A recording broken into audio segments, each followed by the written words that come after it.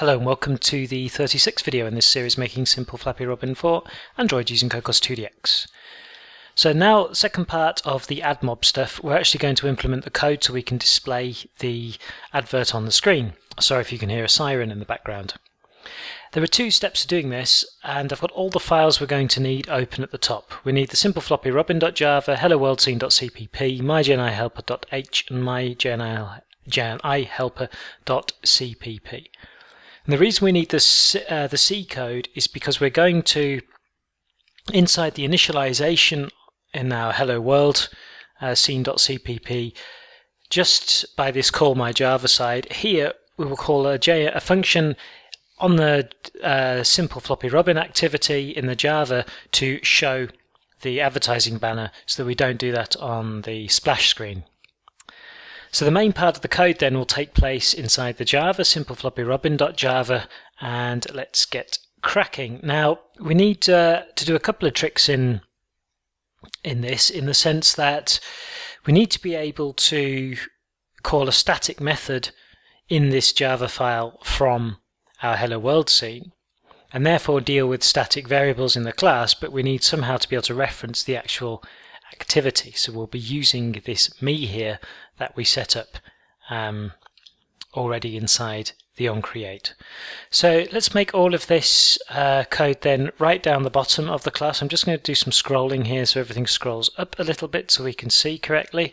And remember, I've still got the bottom bracket on the end right at the bottom, but after this static section here we can start adding the Admob stuff in here. So the first thing we need then is a static variable, and it's called an addView, and we'll call it an addView. Now obviously Eclipse won't know what this is, so we need to import it. And now I've imported it, we need another variable, and that will be your Admob Id. So if your Admob ID, that's, if you remember from the last video, the ID that you get that I pointed out when you actually save your newly created ad profile inside Admob. And that's the thing that starts with this ca-app-pub, and then you've got a load of numbers which for this in this video here I'm not going to put in, I'll insert in before I then show you it running on the tablet. So you want your Admob ID like this. So the next thing we need is the most complicated function, and this is the function that we're going to use to create the ad banner. And the reason it's slightly complicated is because we want to be able to position our ad banner. Before we do that, we're going to need some imports. Now I've got the log already edited in here, view.gravity, viewgroup.layoutparams, and widget.relativeLayout. To be brutally honest with you, the reason they're already in before I've typed any code is because I've just cut a big section out of the video because I didn't like the way I explained it, so I'm going to explain it for a second time, but I couldn't be bothered to remove the imports. And what else do we need? We need, as well as add size, we're also going to need gms.ads.addSize, and we're going to need add request as well, I think. And that's all we should be needing for now from these imports. Anything else then we can quickly get from the completion from Eclipse. Okay then, so I'll apologize in advance. This function is the most difficult one of all of the functions to explain because, to be brutally honest, I hate doing layout stuff in Android. But essentially what we need to do to create our ad is we need to find a way of putting the ad at the top of the screen and in the middle. So the way we do this is we create a relative layout, we set the parameters of that layout to fill the parent in both the X and Y directions, and then we add that layout to our current activity. And then what we need to do is put on that relative layout, we then put our addView. And for our addView, we set the layout parameters to wrap its content. So what will happen is the addView will be wrapped in both directions, so it will be the size of the banner, and this will then be dropped onto the relative layout with a gravity of top, so we're placed at the top of the layout because it's the only object, and then horizontally in the center. So as long as you keep that in mind, everything should make some kind of sense. So we'll say private void and add create, And here we go. So the first thing to do then is our add view here. We need to create. So we'll say add view equals new, and I want add view and this, so it's got its context. And what we need to do then for our add view is we need to set the unit ID. So we say set add, and there's unit ID here, and for here we want our Admob ID. And then we also need to say what kind of size this is going to be. So we can say set add, and I think there's size, and then here we can say add size dot banner. Hopefully this is a thought we could. I think we can, even though the IntelliSense is not saying we can't. So we should be able to set banner like this. Good, we can. And now inside the try and catch block, I thought it would give me one. Oh, it did. Hang on a minute. Good, try catch block. That's what we need. Okay, inside this try here, I'm not going to do anything very bad programming inside the catch here, but we're going to set the add banner up. And just remember, first of all, we're going to do is we're going to make some layout parameters for the add view, which is to wrap content. So we say add view. If you're already familiar with layouts in Android the way it normally works, then this will be simple. If you're not, then this will be a bit confusing. We're both in the same boat there. I never really understand it. So we have layout params, so add view.layout params, and then I'll call them layout params so we get confused with the names later. And then we want add view layout parameters is equal to new, and I've got caps lock on, still got it on, new. This is irritating, this IntelliSense. New add view layout params, and then inside here we simply need to say for the horizontal and vertical that we want to wrap the content, so we can say layout params dot wrap content, and exactly the same again, layout params and wrap content.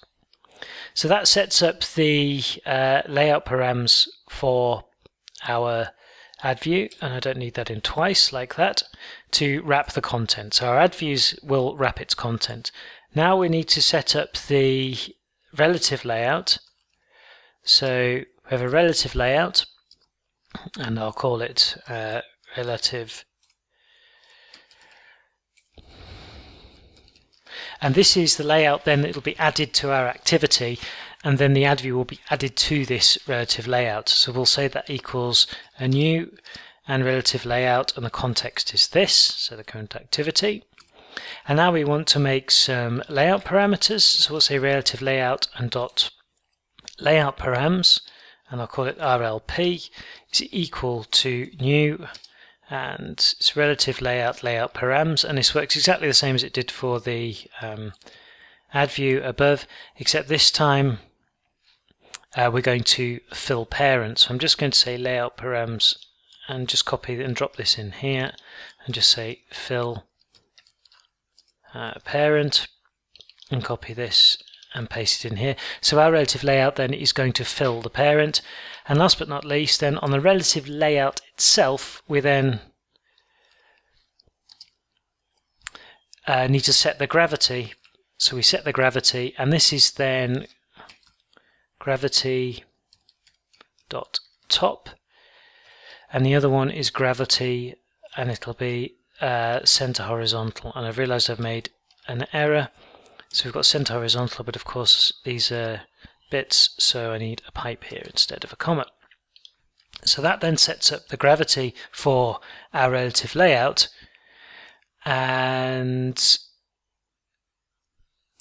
that's all we need to do for that. The next thing I want to do is go back to our add view and just set the layout parameters to these layout parameters that we created above for the add view. And now we can add to our relative layout, we can add a view, and the view that we're going to add is our add view, so that's now added to our relative layout. And now what we do is we add our relative layout with the add view in it to our content view using these layout parameters. So we simply call on the activity add content view, and we want to add the relative layout, and that's with our RLP. And hopefully that's all we need to do. And believe me, when I first ever came across this, it took me a good day to understand how in the world all that works and get it actually positioned at the top of the screen. So you've had it in a few minutes instead in a video, but that should then be enough to place the add banner at the top of the screen. The last thing we need to do then is actually load our add request. So we'll say our add view and load add, and then we want our add request like so. And that's just reminding me that we haven't actually made the add request, so we need to make an add request. So we take an add request and we call it add request, and that's equal to new, and then add request, and then dot builder and dot build, I think, yes. And that's all we need to do. So that's all of the code. It's a bit complicated and long-winded to go through it, and it's confusing as hell with all this layout stuff here. But again, it's a relative layout being added to our activity, and we're placing on this relative layout our add banner so that it appears at the top and in the middle, and importantly, in front of everything else.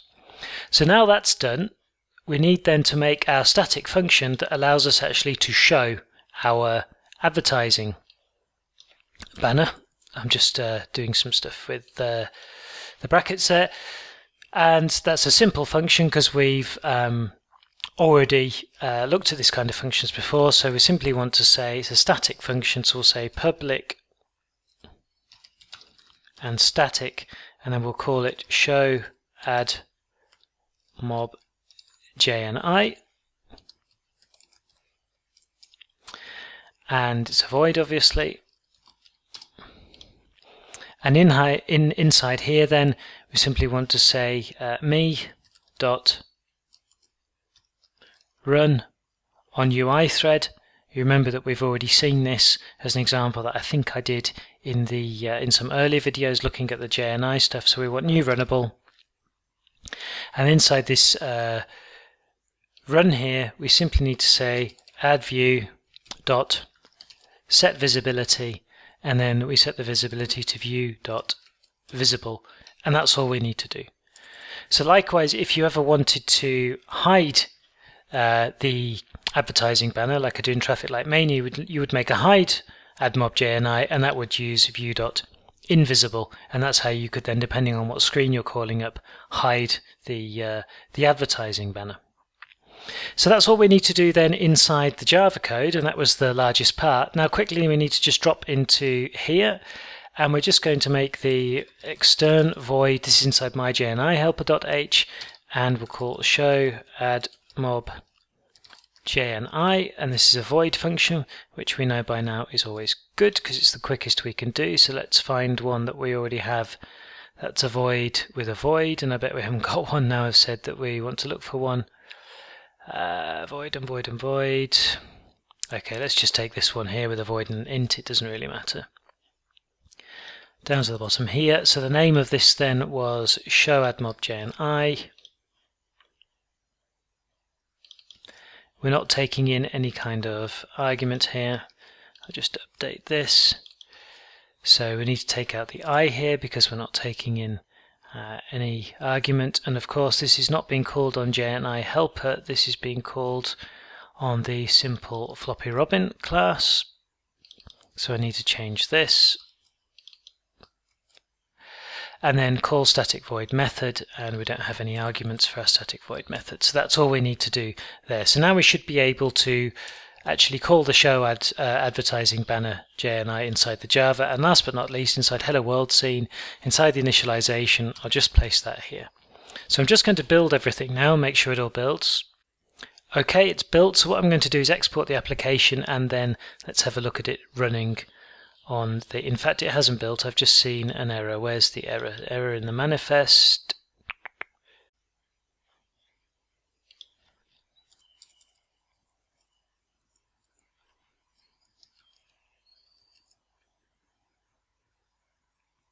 Sorry, the error in the manifest was just this couldn't all be on 2 lines. I've had to put that back. So I'll export this then.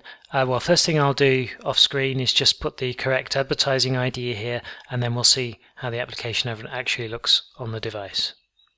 Just very quickly, one thing I've realized just as I've built the application, of course, I've forgotten inside the on create function here to actually put the add create function here. So I'm just going to build and export again and try and rerun the application. Okay, you can see then that the ad banner has appeared and it's placed in the middle of the top of the screen, refreshing nicely. It can take a minute or so for the ad banner to appear, especially when you first run the application for the first time. The font you'll notice is the wrong font on here, but that's because I was messing around on the Mac again with the game, so I'd changed the reference for the font in the font file. Anyway, you can see the ad banner working there. So now that we have all that working, I've just going back into the JNI here. I didn't put inside the log. I noticed when the log came up the show Admob JNI here, but it doesn't really matter.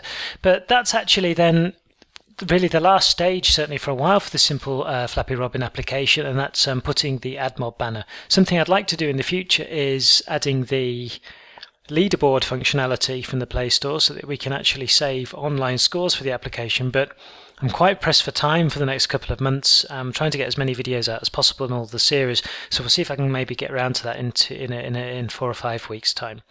So thanks very much for watching, and hope you've enjoyed the series so far, and see you in another video.